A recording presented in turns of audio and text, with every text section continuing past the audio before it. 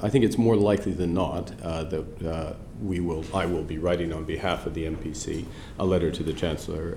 We expect that inflation will peak in around the October-November figures. Having used up more spare capacity, having seen some evidence of building domestic, early evidence of building domestic pressures, the judgment of the majority of the committee is that some raise in interest rates in coming months may be appropriate in order to have that sustainability. We are preparing, as we should, for the possibility of a hard exit, if I'm allowed to use that term. So we're doing all those preparations for that.